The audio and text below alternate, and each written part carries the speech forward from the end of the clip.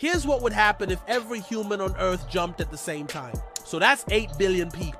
On the count of 3, we all jump. What happens next is crazy.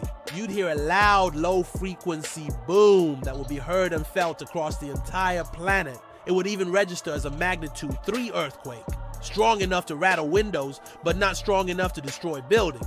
The real damage would come from the landing. The combined force of 8 billion people hitting the ground would trigger a magnitude 5 earthquake.